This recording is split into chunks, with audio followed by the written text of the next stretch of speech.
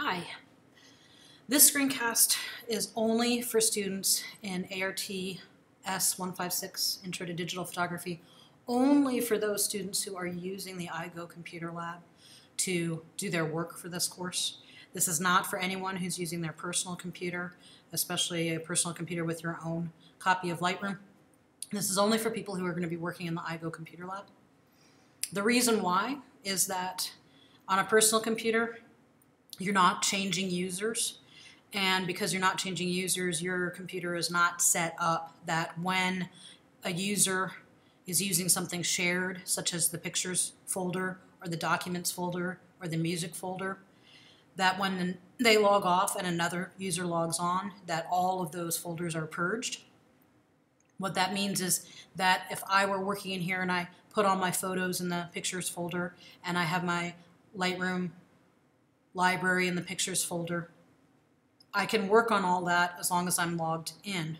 As soon as I log off and someone else logs in, the computer knows, oh, you're going to need the pictures folder and the documents folder and the music folder, so I'm going to dump all the stuff that was in there so that it's new for you. So if you don't do what I'm about to show you, every time you work, you're going to lose everything. So you need a hard drive. Can't be a thumb drive, can't be a jump drive, has to be a hard drive. Lightroom has to save that library to a hard drive. It wants to save it to the CPU's hard drive, but we can't use it because it's going to be purged every time you log off.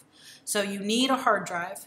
Lightroom reads thumb drives, jump drives as a micro SD card. It sees it as a source, but not a place to save.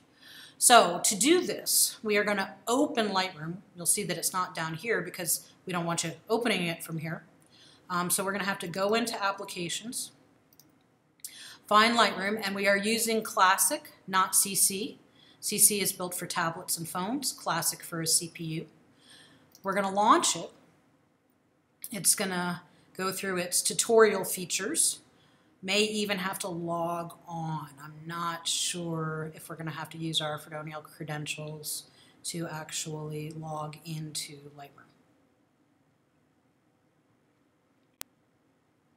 Nope. You can go through this or not. Yep, that's what I thought. So we're going to have to put in and you'll have to do this every time. I'm sorry, that's the way the site license works.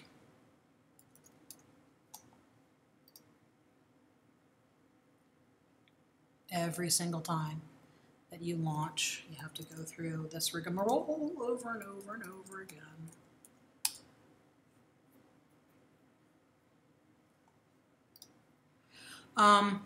You can go through these tips if you want. I know them.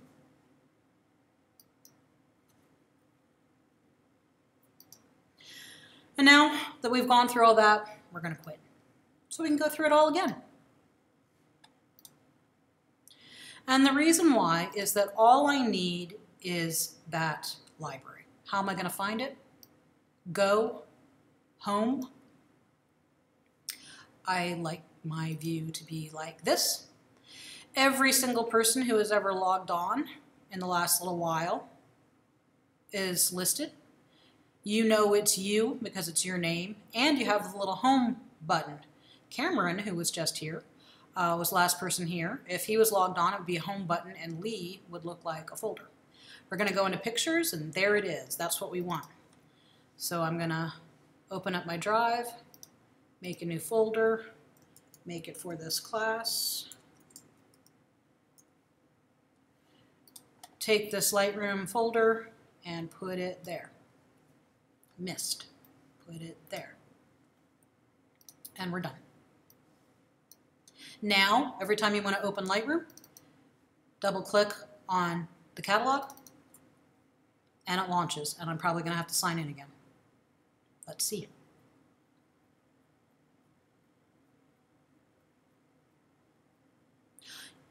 Yay, I don't have to sign in again? Oh, good. I wasn't sure about that. So it'll be every time you log on, but at least if you quit throughout the time that you're logged onto the computer, you won't have to sign on every time. Well, that's that. That's how you save the library and how you would launch from Lightroom from here on out. I would also recommend that you keep your photos on this hard drive. So if you want to make a new folder and call it photos, and I would take the photos from your card in your camera and actually load them onto this hard drive as well. First of all, it's a backup. You can keep them on your SD card in your camera. You've got them there, and you've got them backed up on your hard drive. Also, it's just going to make it's going to make things a lot easier for Lightroom to find them if they're there. I've had a lot of students sometimes forget to bring their SD card down here, and then they have to go back to their apartment or their dorm and go get it. So it's really nice to just keep your photos here too. Just a tip. All right, that's it for this lesson. Next lesson will be importing photos into Lightroom and starting to make catalogs and then contact sheets. Collections, not catalogs. This is your catalog. I should also point out, you can have as many catalogs as you want. You can give them, you can make catalogs. So like if I were a wedding photographer, instead of calling this Lightroom, I might call it Brown for the Brown wedding. Make another catalog, call it Smith for the Smith wedding.